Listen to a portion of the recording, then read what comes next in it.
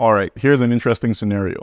You've built an app that's doing so well your database starts getting full and running out of capacity. You now have to scale the database to handle more data. The question becomes, how do you do it? Well, you have two options. You can scale vertically or horizontally.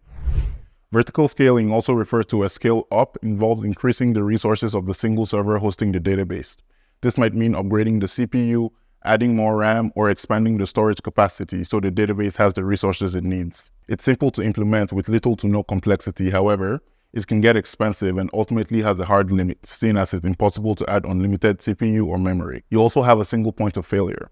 If the server fails, the entire system goes down. The alternative to vertical scaling is horizontal scaling, also referred to as scaling out.